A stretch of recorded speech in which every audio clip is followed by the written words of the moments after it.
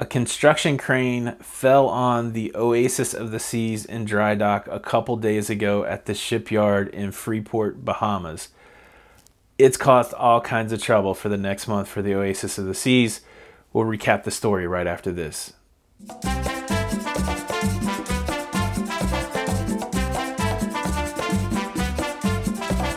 Hey, what's up everybody? Tony with La Vida Loca. Welcome to the YouTube channel. If you are into cruising, consider subscribing to the channel for all of your latest cruising content. So the Oasis of the Seas is one of the cruise ships that we have been on. I can go ahead and say it is my favorite cruise ship. And so I was super saddened to hear that during its dry dock process, where it was getting some upgrades down at the shipyard in Freeport, Bahamas, a construction crane fell onto the aft of the ship, causing significant damage. There were some injuries associated with it. The reports are 8 construction workers were injured, and fortunately not in a life-threatening way.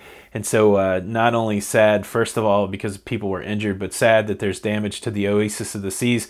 And there was a good 24-hour period.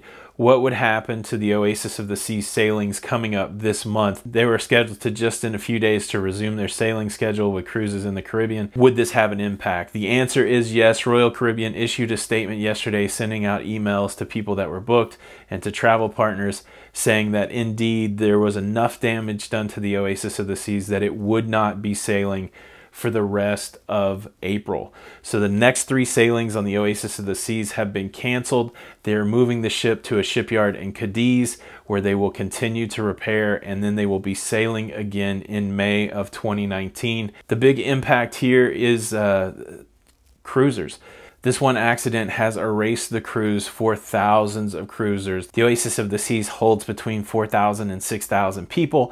Multiply that times 3. Up to 18,000 people have now had their cruise canceled by just some freak accident. It's the cruise life. It happens. They say that ship happens, and so you have to be prepared for it. But I could not imagine being 1 week away from my cruise, being 2 weeks away from my cruise, and to have that cruise canceled. Now, fortunately, Royal Caribbean are very good about trying to make things better for customers that this would have completely taken them by surprise.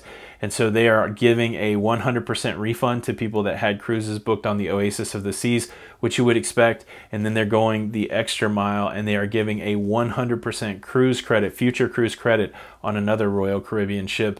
So if your cruise costs you $2,000, you get your $2,000 back, and you get $2,000 to spend on a future Royal Caribbean cruise credit.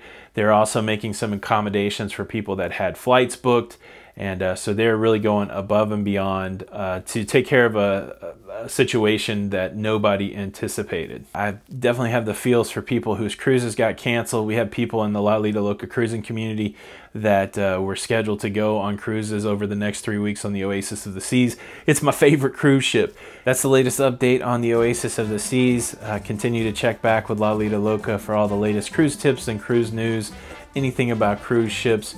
Subscribe to the channel with the notification bell on. If you found the information helpful, give it a thumbs up. This is Tony with La Vida Loca, and until the next time, see you on the Lido. Bye.